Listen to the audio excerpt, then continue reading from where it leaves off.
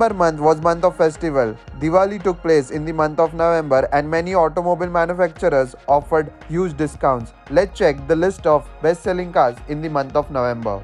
10th one on this list is the Maruti Suzuki Ertiga, which sold 9,557 units in the month of November. 9th one on this list is the Hyundai Grand i10, which sold 10,936 units in the month of November. 8th one on this list is the van from the house of Maruti, that is Maruti Suzuki Eeco, which sold 11,183 units in the month of November. 7th one on this list is the Kia's newly launched compact SUVs, and it is doing wonders. It sold 11,417 units in the month of November.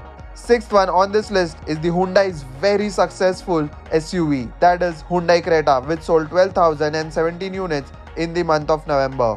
5th one on this list is the Maruti Suzuki's very successful compact sedan, that is Maruti Suzuki Dzire, which sold 13,536 units in the month of November.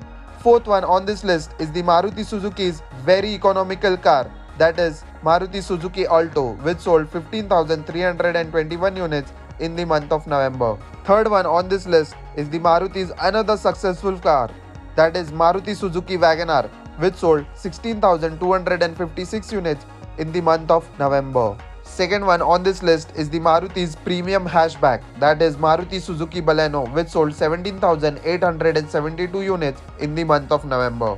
And topping this list for over months, that is Maruti Suzuki's successful car, Maruti Suzuki Swift, which again sold 18,498 units in the month of November.